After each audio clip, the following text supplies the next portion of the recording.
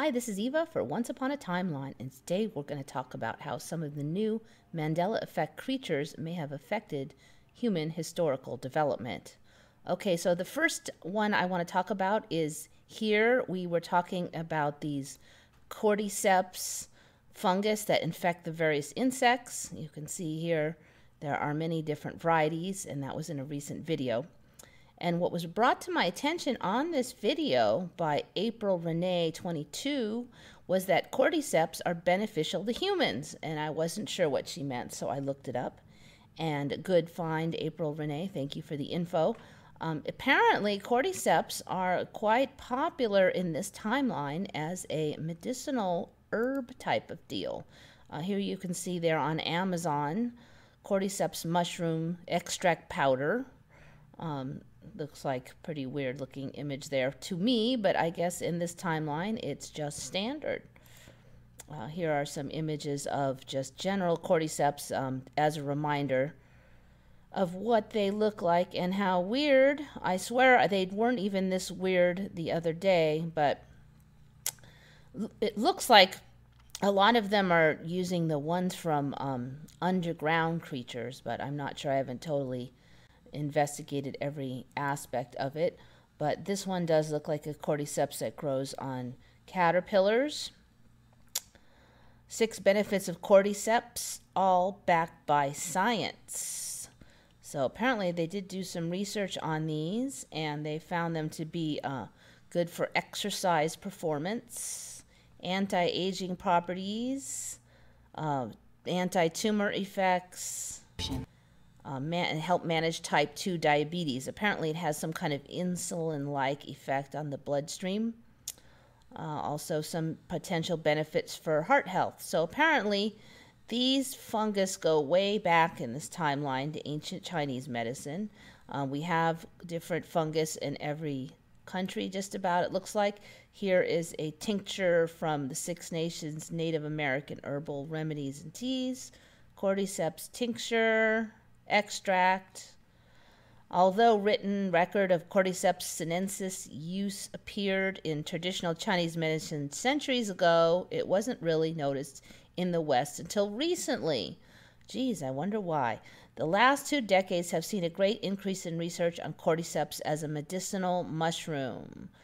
So they're going over some of the examples here. Anyway, at least some of these have some research on them.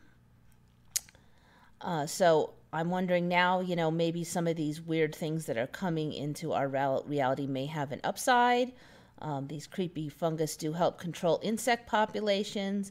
And one of the things that I was reading about was that they were saying that whenever insects become too populous, then the fungus will also spread rapidly and control populations. And once the insects become more sparse, then the fungus will have trouble finding new hosts, and there'll be a lot less fungus. So it's kind of a limiter on the population of insects. So anyways, maybe, I don't know, maybe this is actually of benefit to us historically and medicinally. There does seem to be some research to suggest it. In addition, this is another ME that I haven't mentioned before, I don't think, and it's called the oak apple or the oak gall.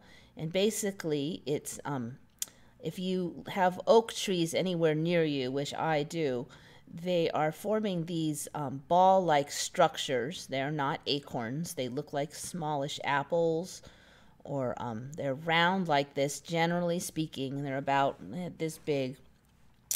And they are called oak apples, although you can't eat them.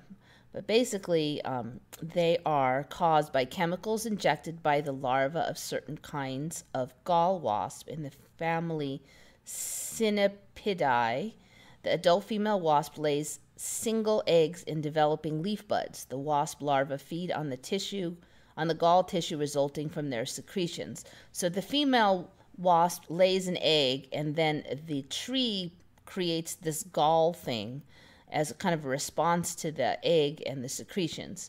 And then the larvae of this insect live inside the gall. So basically the larvae are hijacking the tree to make them a little home, and then they live in it.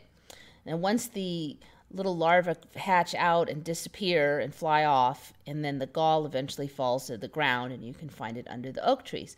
Now, I heard about these oak apples about 2 years ago, and I hadn't seen any, and I looked around on trees, and I was able to find one single gall at that time. Now, this year, there's tons of them. I have quite a handful now at home, and I was researching them a tad, and I just found out that there's actually a lot of uses for these, and the people even sell them. The oak galls are one of the highest known natural sources of tannin and have been used in the production of ink since at least the time of the Roman Empire. From the Middle Ages to the early 20th century, iron gall ink was the main medium used for writing in the Western world. I also found that they sell oak gall on different places to use as a mordant for dyeing. Basically, a mordant is something that helps the dye stick to fibers that it normally might not stick to. The tannin would stick to the fibers.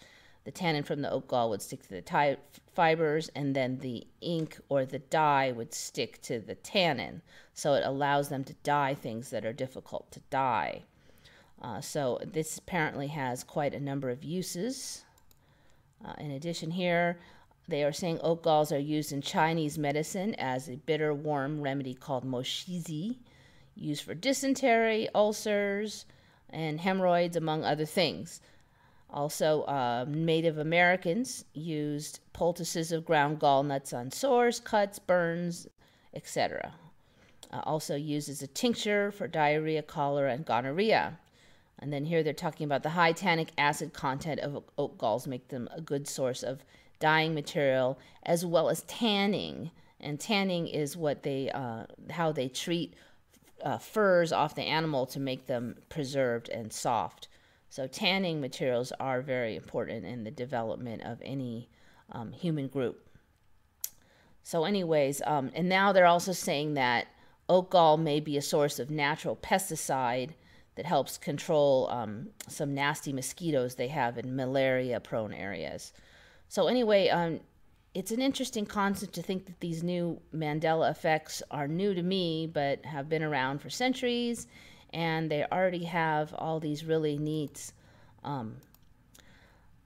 very bizarre looking and very weird picture on the front,